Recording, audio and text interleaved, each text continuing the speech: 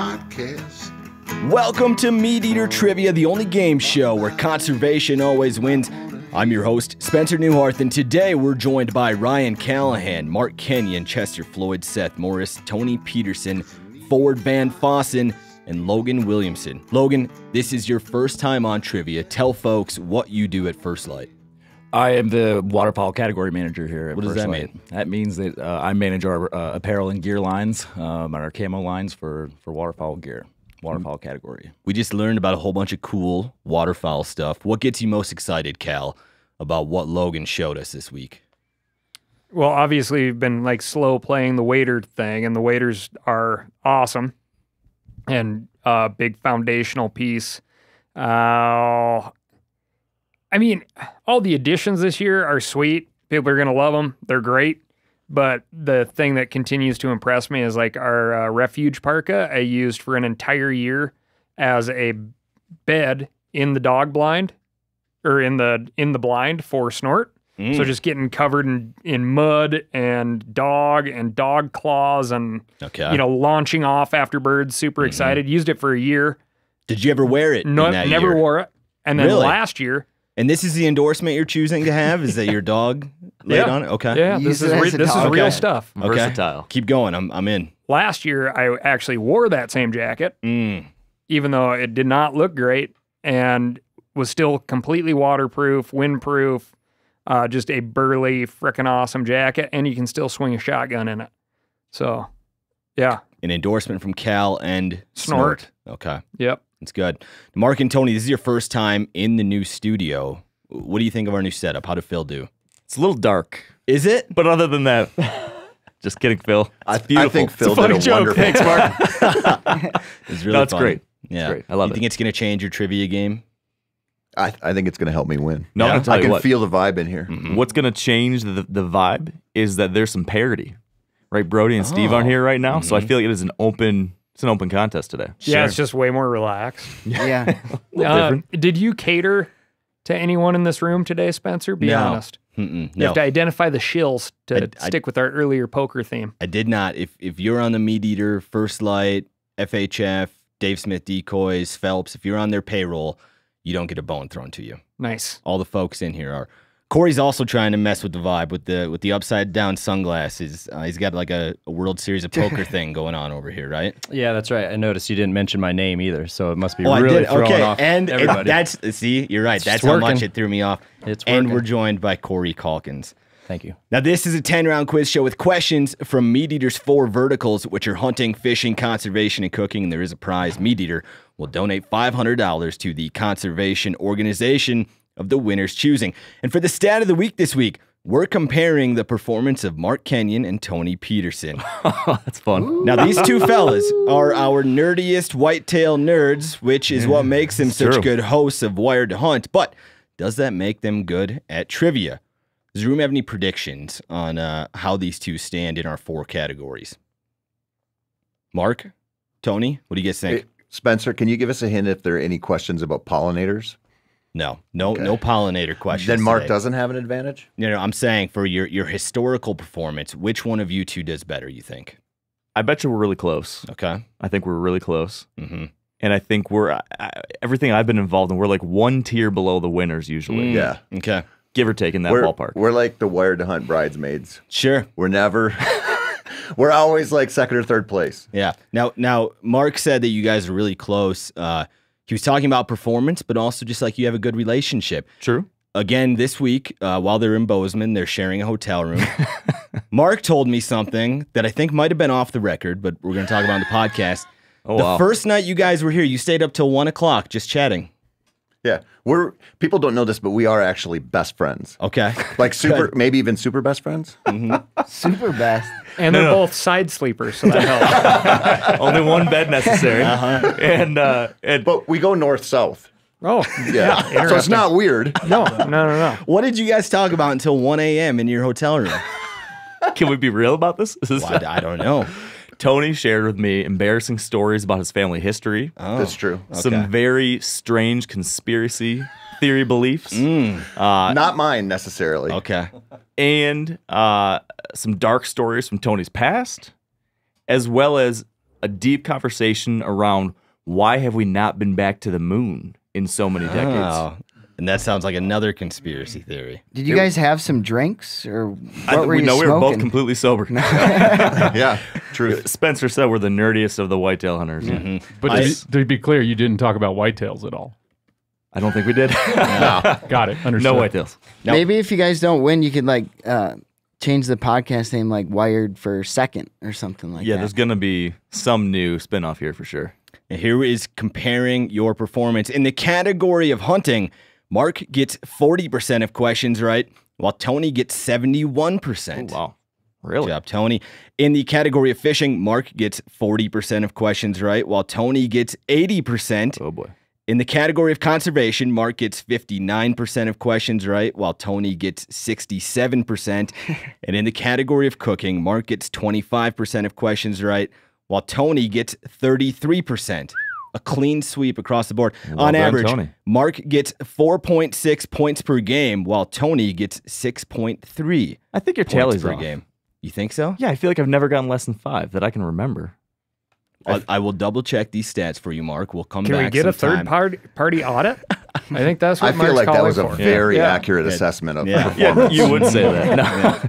But no, I feel like the pressure's on now. I need to beat Tony the time it counts. Now, here's our 0%er question of the week, which tests how much knowledge players have retained from previous games.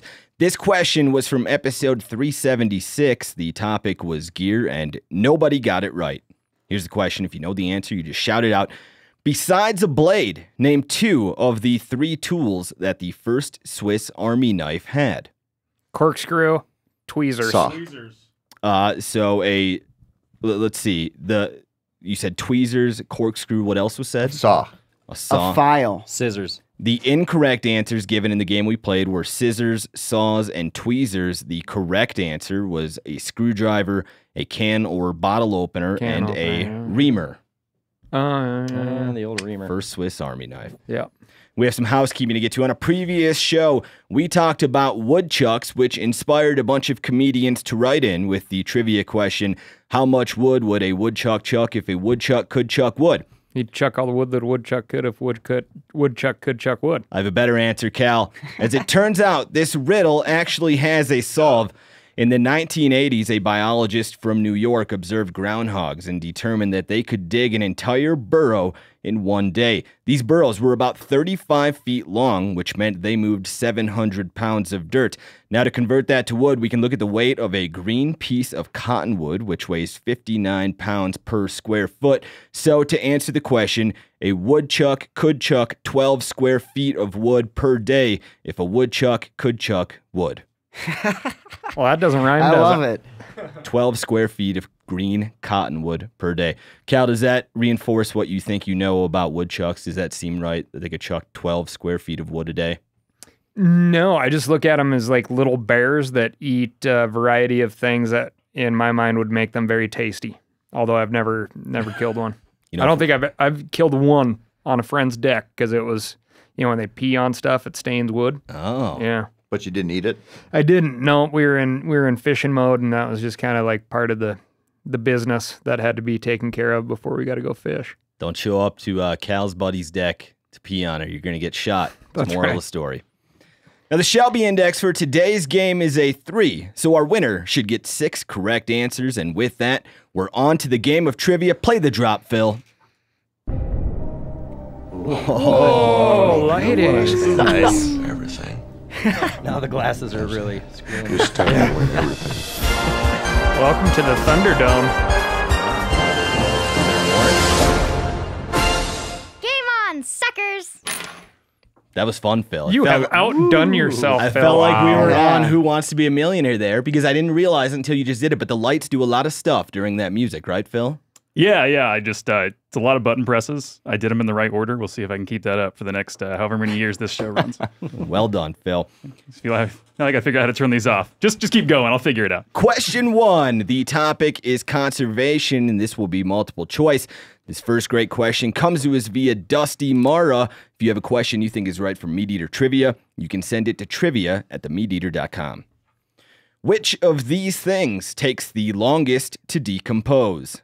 Is it a glass jar, a leather shoe, aluminum can, or plastic bottle? Again, the topic is conservation. Which of these things takes the longest to decompose?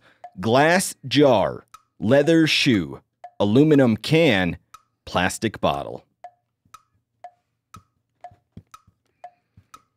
Spencer, I got to tell you, guy came in to young guy came into the tent sale that we had over the weekend, Okay. and he was looking for you. Had a bone to pick. Okay. He's like, yeah, I keep sending in trivia, and none of them have been picked, so they haven't been read. I said, oh, okay, well, yeah, sometimes, you can't get through all your emails and stuff, and I was like, how do you know he's not reading them? He goes, because they haven't been on the show. It's good. I like his confidence. Yeah. We will have a future stat coming up about what your odds are of getting a question read on the show, because we have a lot of people with that same feedback wondering why their question never made it to air. So we'll learn what your chances are. Does everybody have an answer for which of these things takes the longest to decompose? Glass jar, leather shoe, aluminum can, plastic bottle. Go ahead and reveal your answers. We have Cory saying plastic bottle, Tony saying glass jar, Chester saying plastic bottle, Seth saying glass jar, Cal saying plastic bottle, Mark saying plastic bottle, Logan saying plastic bottle, Ford saying plastic bottle. Nobody went with leather shoe or aluminum can. The correct answer is glass jar. A few folks got it right. It takes 50 years for a leather shoe to decompose, 250 years for an aluminum can, 500 years for a plastic bottle, and 1 million years for a glass jar. This is because there are no microorganisms in nature that can break down glass. It's estimated that only 28% of glass in America gets recycled, meaning millions of tons enter landfills every year. You want to know why you're wrong here? Go ahead. Because plastic just gets smaller, doesn't decompose, bro. Yeah, You- microplastics. You can take it up with the folks that gave this stat 1 million years. Listen, I'm for not a going to sit glass here and jar. just beat you over the head with this. Okay. You're wrong. Uh-huh. We all know it. And we can move on. Thank you, Cal. Question 2. The topic is cooking. Although it's named after an Asian city, this crispy dumpling was invented in San Francisco in the 1950s. A stumped room. Although it's named after an Asian city, this crispy dumpling was invented in San Francisco in the 1950s. Cory with the quickest answer. I think, Cory, do you have this one right? Check. Okay. We'll see how these sunglasses fare for you. Is it going to be performance-based on if you wear them again? Oh, absolutely. Yeah. How's the rest of the room feel? Seth, you were quick to answer. Do you think you have this one right? No, just first thing that popped in my head. Cal, how about you? I'm just dying to know the composition of this glass jar and why we need it to disintegrate, or because Point I mean, is- if it's really glass, it doesn't matter. Point is, don't leave glass in the woods. Agree? Glass can turn into basically like a sand and be totally negated, whereas plastics, they're gonna eventually make it back into you. Yeah, that's where my mind went as a kid, picking up sea glass on the shore. It's all smooth and beautiful, but I guess it hasn't decomposed, technically speaking. But it will get there. Whereas a guess. I plastic don't know. just Here's the she's thing, Cal. always there. You got it wrong. No, Does everybody have an you answer? need to pick a question that has a finite answer. And Does you- and you everybody didn't. have an answer? Although it's named after an Asian city, this crispy dumpling was invented in San Francisco in the 1950s. Logan, how we doing? Just pick an Asian city, Logan. Go ahead and reveal your answers. We have Cory saying Rangoon. Tony saying, what does that say, Tony? Manila? Manila. Chester saying wonton. That's not a good sign for your answer. Seth saying wonton. Cal saying wonton. Mark saying Hong Kong dumpling. Logan saying wonton. Ford saying wonton. We have a correct answer in the room. It's Rangoon. Cory got it right. Yeah, damn, that's good. The first known Rangoon was served at a Polynesian restaurant called Trader Vic's in California. Early Also versions. a tiki bar. You've been there? Well, I haven't been there, but it's one of the most famous tiki bars in the Really? world. Oh, yeah. So that's kind of devastating. Isn't that Yeah, reference it's in terrible. Werewolves of London by Warren Zevon? Yep. Drinking a pina colada at Trader Trader Vic's. Vic's. His Okay. hair was perfect. Wow. Yep. That's why we have you here, Phil, is for tiki bar knowledge. Yeah. Good on you. Halt the show and piss everybody off. Early versions of the dumpling were filled with crab or cream cheese, just like today. If you want to learn how to make them with smoked trout, then go to themeateater.com and check out Jenny Wheatley's article for smoked fish rangoon. Question 3. The topic is hunting. This next great question comes to us via Dusty Mara. If you have a question you think is right for MeatEater Trivia, you can send it to trivia@themeateater.com. Didn't he already get a question? I think he had. So here's the thing, Mark. Either I made a mistake or I used 2 of his questions. I will solve that after this episode. Question 3. What was the nickname of the AK-57 Uzi radar laser triple barrel double scoped heat seeking shotgun into 30-point buck? Oh my gosh. I got to run through the song quick, Oh, me so this is too. going to take a little bit. Oh, man. A favorite song of mine. Here's the question again. What was the nickname of the AK-57 Uzi radar laser triple barrel double scoped heat seeking shotgun into 30-point buck? I thought you weren't playing to people in the room. I don't know that it is. It's not a Montana thing, my friend. Yeah. That's hurting. Where are you from, Logan? Michigan. Okay. This helps you. 40 you're from Maryland, right? Quit making so much noise. You're waking me up. That's in that song. Do you mind keep singing it? I don't. How many times have you heard that song? I've heard it so many times. Yeah. This is a softball, and I can't think of it right now. I'm panicking. I've heard it 0 times. What? What? 0 times. That's a lie. I mean, to be fair here, we are talking about a profoundly Midwestern song. Mm-hmm. yeah, but this is a deer camp culture thing. We try to represent all parts of the country in trivia. This one happens to favor folks. Us Westerners, we're independent folk. Spencer, we like to strike out on our own, form our own traditions. That's right. That are solo pursuits. Tackle nature head on. Don't listen to music. Live by our own means. Here's the question again. What was the nickname of the AK-57 Uzi radar laser triple barrel double scoped heat seeking shotgun into 30-point buck? Chester, how are we doing over there? You've been thinking long and hard. I've seen you wording the lyrics. Do you think you've come up with the right answer? No. Marcus, how about you? Hold on, you're screwing me up, Spencer. Okay, nobody. I was almost there. Don't in the even lyrics. look at him. Don't even look at him. Need to give him some time. Otherwise, this may be a 0%er question of the week. How about you, Tony? You gonna get this No one right? clue. No clue. I don't think Cal's even going to write down an answer. I wrote down an answer. Okay. Is it going to be a good one? Yeah, it's a great one. Okay. It's a classic firearm name. Ba, ba, ba, ba, ba, ba, ba, ba, ba, ba, ba, ba, ba, ba, ba. Is that the kind of how the song goes? Exactly. Da, da, da, da, da, da. Oh, Marcus, how we doing? Painful. No, like I can sing the beginning, and then I start singing like the AK-57 Uzi Raider double barrel heat seeking shotgun. We're running out of Does it time. help Bigger and with bigger, Cal dirty humming hair, in your John ear? Wayne, G.I. Joe. My fingers My were so name is frozen. Flo. My fingers were so frozen I couldn't pull the trigger. I was. Don't you know? We but need it's more. like just before this. Running out of time, Mark. I know this is. It's about to be not interesting. So, About. I had We're something. almost there. I'm not gonna be able to get it. Is everybody ready? Yep. Go ahead and reveal your answers. We have Cory saying Susie, Tony saying Susie. Are you two copying off each other? That's the first name that popped into my head. Yeah, me too. Chester saying Betsy. Seth saying what's that? Howitzer. Cal saying Betsy. Mark saying Old Bessie. Logan saying Youper Smoke Pole. Ford saying Bess. The correct answer, which nobody got, is Betty Lou. Close, Cal. That song was released by the Bananas at Large in 1989. Here's how they describe the deer and their gun. Take it away, Phil.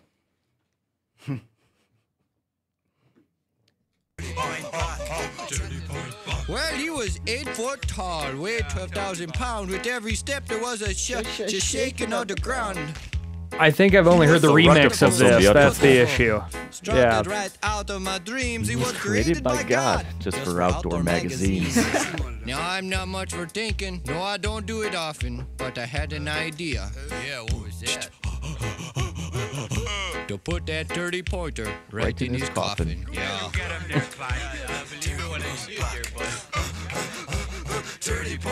Couldn't get to my grenade. Yeah, right.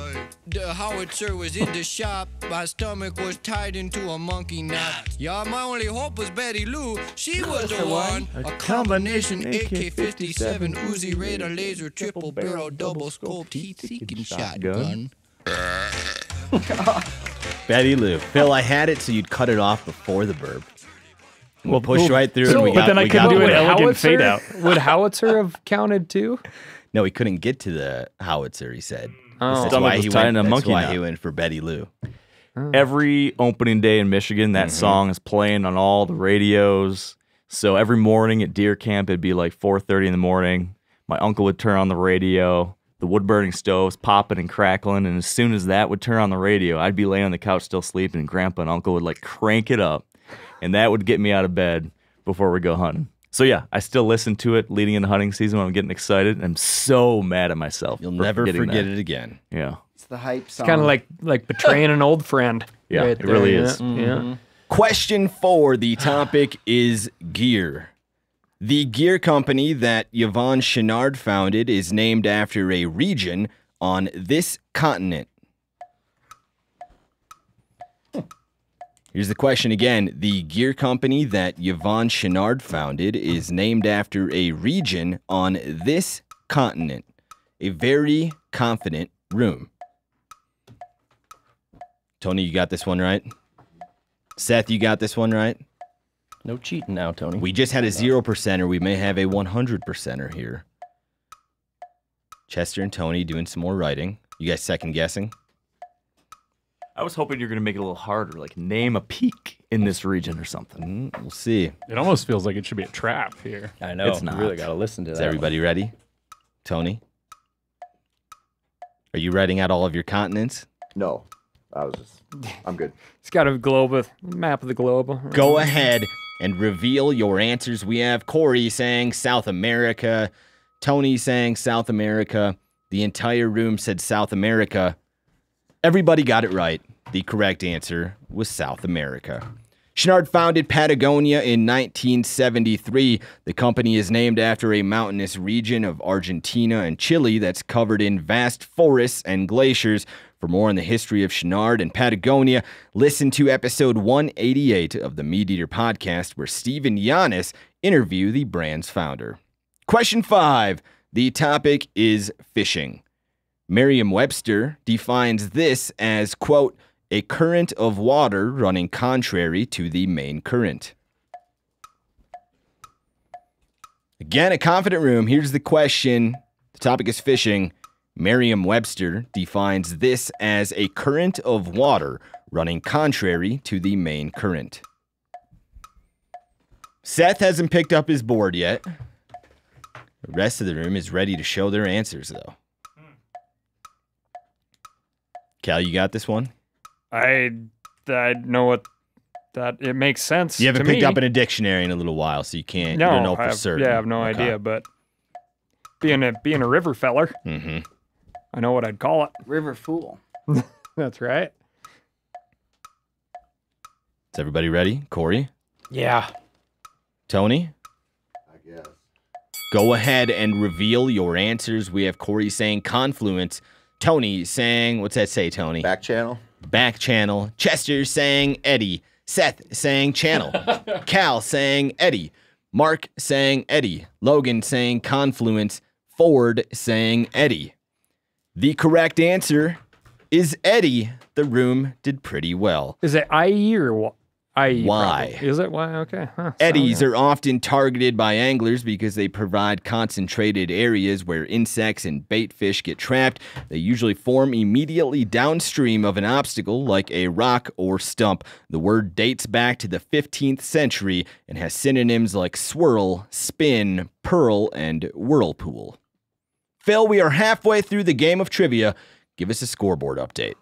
Pretty low-scoring game, guys. We've got Logan with a single point, and everybody else is tied up with 2 points. No way. That's true. Still in it. Oh Though. man, we could have parity. We could have an 8-way tiebreaker, Time to focus here. and that would be there's fun. a chance. Yeah. Cal's getting serious all of a sudden. He just changed his posture. Oh, I was just like, man, this. Yeah. Here we go. Here we go. Question 6. The topic is conservation. This next great question comes to us via Brandon Rosenboom. If you have a question you think is right for MeatEater Trivia, you can send it to trivia@themeateater.com. This invasive species, which is found in 17 states, is a South American mammal that was introduced here in 1899. Again, the topic is conservation. This invasive species, which is found in 17 states, is a South American mammal that was introduced here in 1899. Cal, do you have this one right? I think so. Okay. The room looks pretty split on their confidence. How about you, Ford? You got this one? Feeling good. Feeling good. Are you? Actually, I take it back. Okay. We'll see. 17 states is a lot of states. 17 of them. That's the part that throws me, actually. Yeah. If it was like 3, I'd be super confident. Yeah. Logan told me that he listens to every episode of MeatEater Trivia. Thank you, Logan. How does it feel to be in the room versus having it on your radio? Terrible. Is there a lot of pressure? Oh, yeah, this is bad. And everyone else is tied for first. It's not too late. A lot of game left. Here's the question again. This invasive species, which is found in 17 states, is a South American mammal that was introduced here in 1899. The date gives me pause, too. I think. I mean, I'm assuming. This extra information is meant to help you, not confuse you. We'll see how the room does. Is everybody ready? You can add "you idiots" in there. Come on. Lowest scoring game ever. We'll see. I got faith. Okay, we're ready? I got faith. Is everybody ready? Logan, still writing. Marcus, still writing. Cal's getting impatient, and you are both in reaching distance of him. I mean, let's efficiently be wrong here. Come on.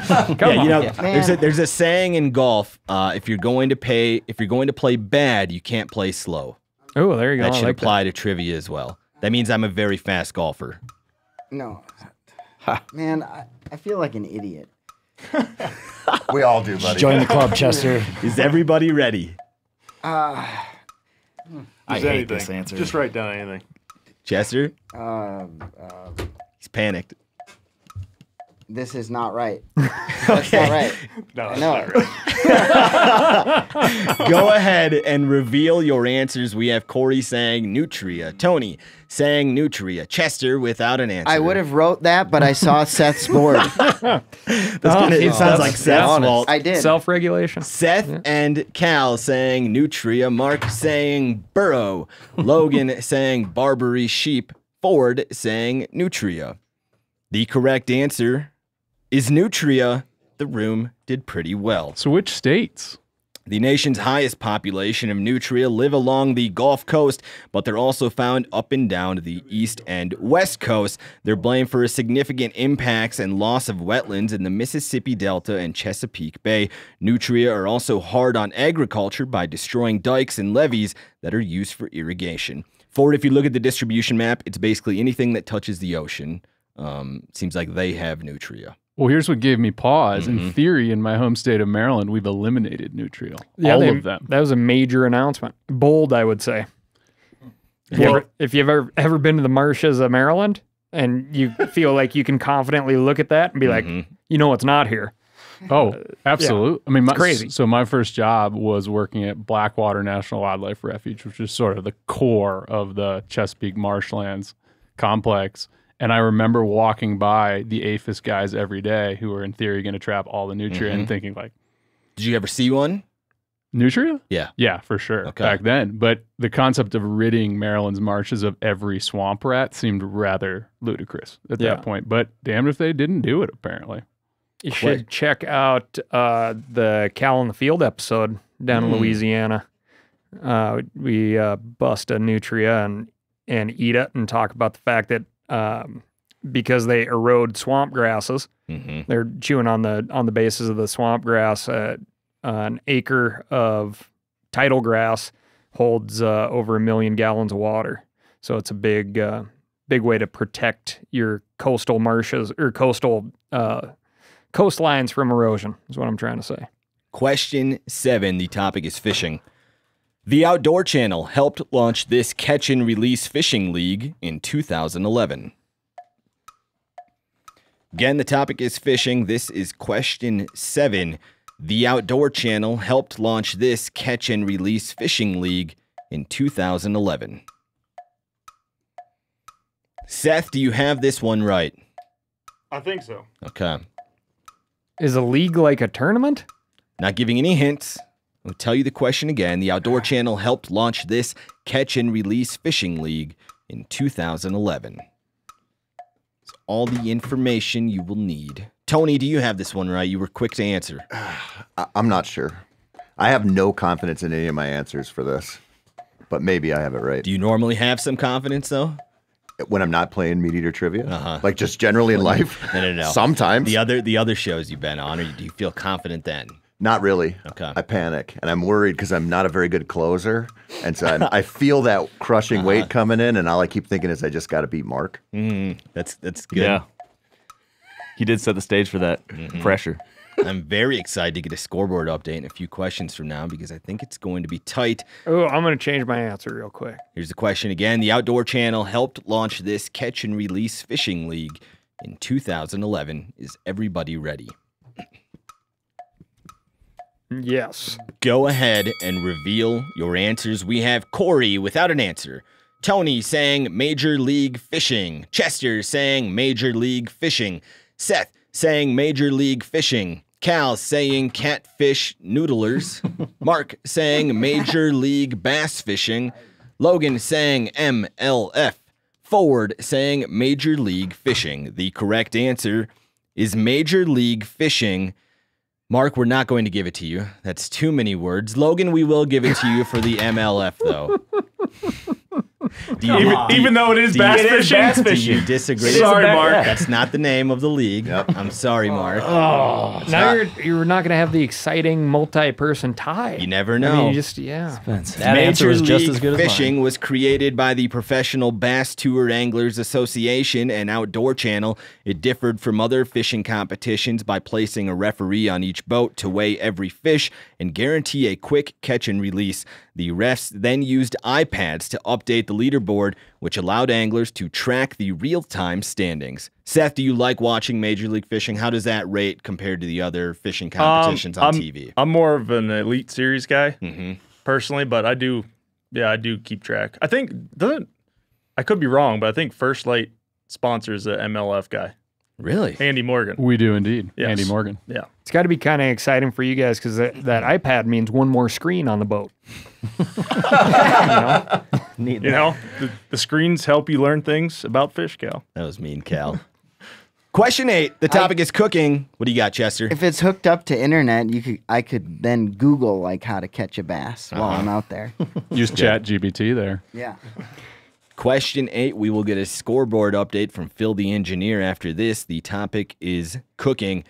This restaurant chain came under fire in 2021 after DNA samples revealed that their tuna contained traces of chicken, pork, and beef.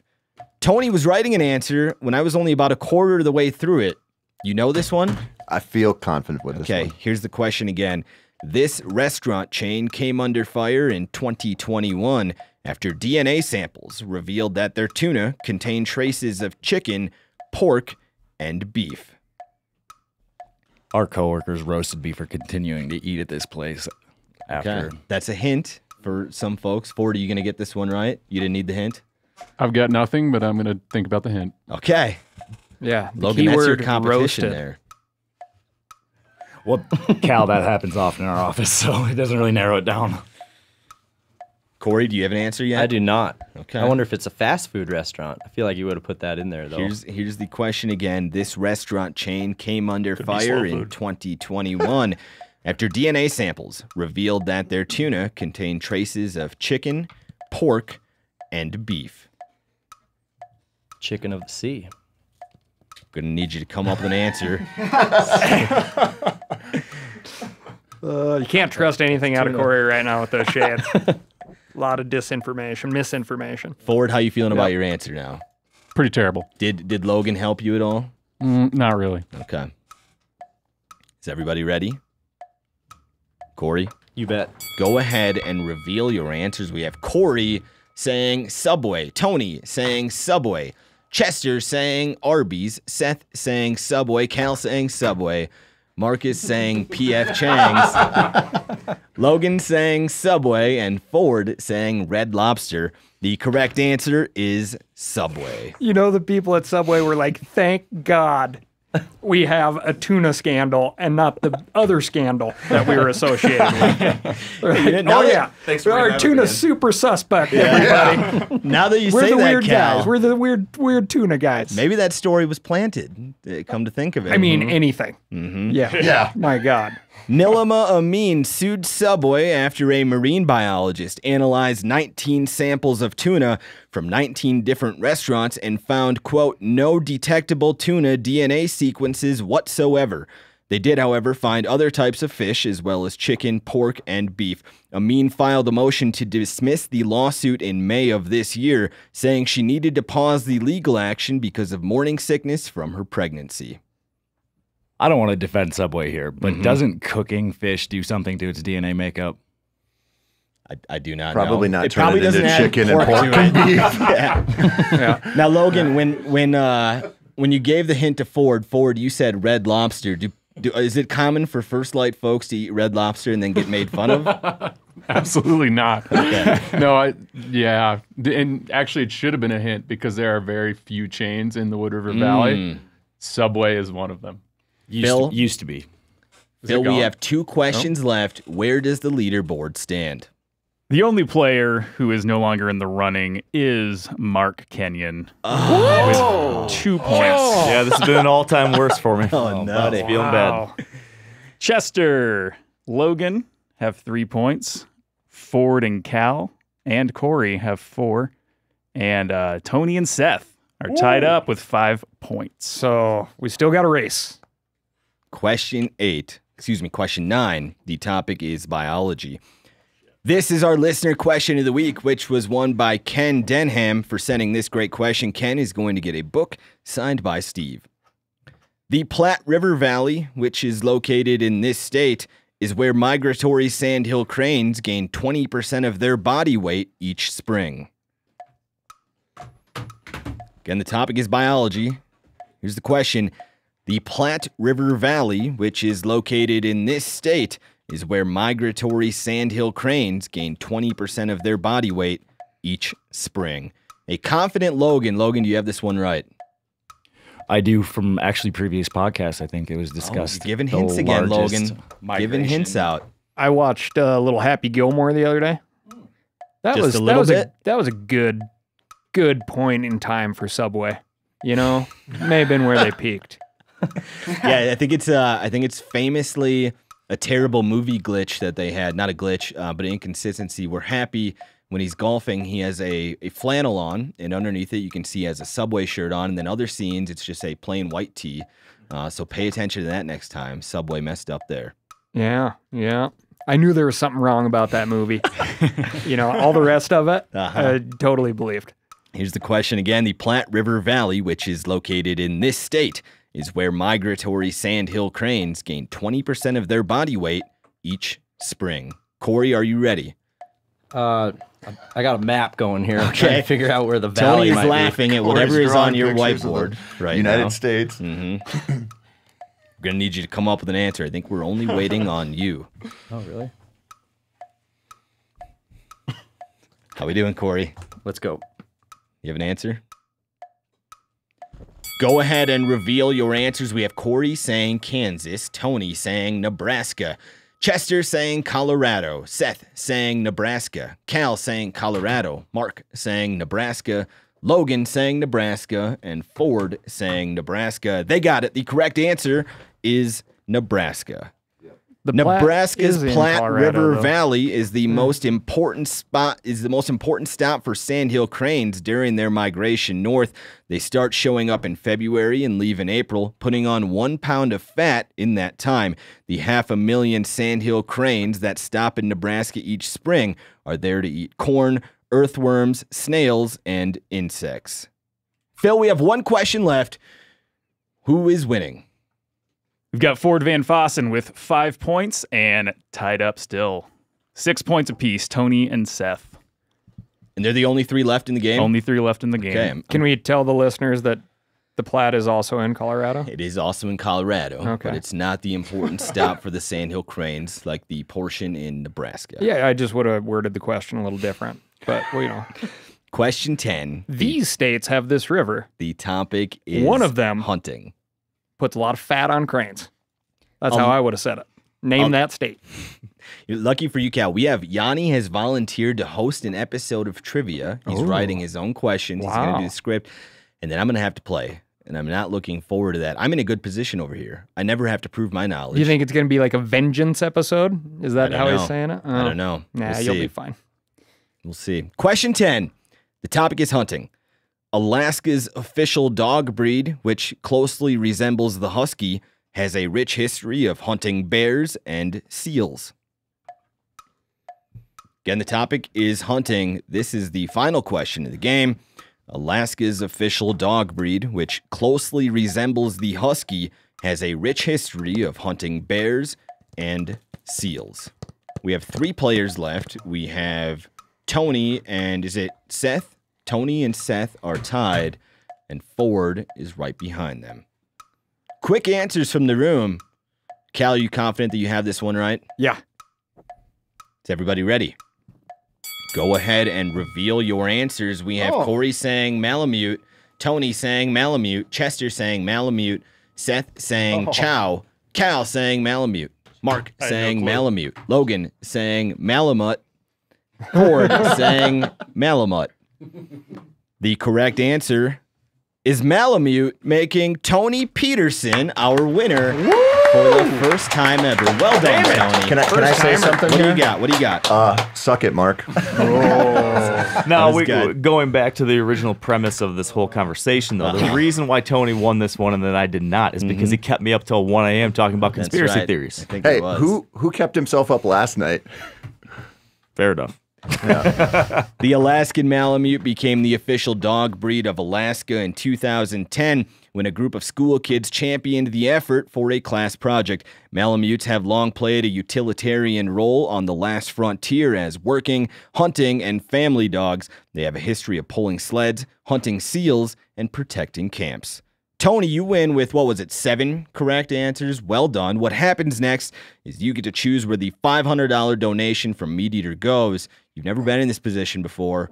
What's it going to be? You know, a lot of people probably expect me to pick a deer organization, but I am going to go with Pheasants Forever because I am a rooster junkie. Okay. Good on you, Tony. You have some big pheasant hunts coming up this year?